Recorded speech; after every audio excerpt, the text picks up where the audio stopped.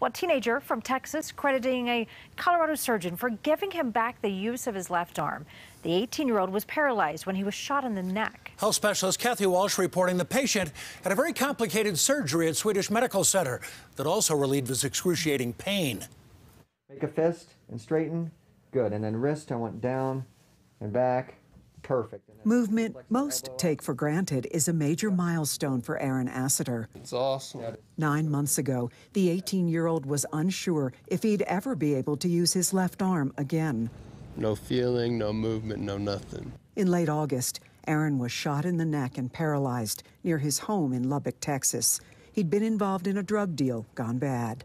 Being a stupid 17, 18-year-old, but that led to where I am now. Aaron was flown to Colorado and Craig Hospital for rehabilitation. His arm started giving him horrible nerve pain. Made getting shot feel like a tickle. Aaron was referred to surgeon Dr. Ryan Endress with the Burn and Reconstructive Center at Swedish Hospital. This bullet fragment here was compressing that nerve. Part of the network of nerves that sends signals from the spinal cord to the shoulder, arm, and hand. Under a microscope, Endress carefully removed scarring and the bullet. Then, in another surgery, we actually borrowed healthy working nerve from other muscles and transplanted those. Dr. Endress blessed me.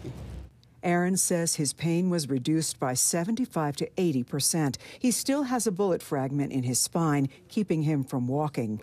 But he's grateful he's come this far. I cannot thank you enough. I'm Kathy Walsh, covering Colorado First.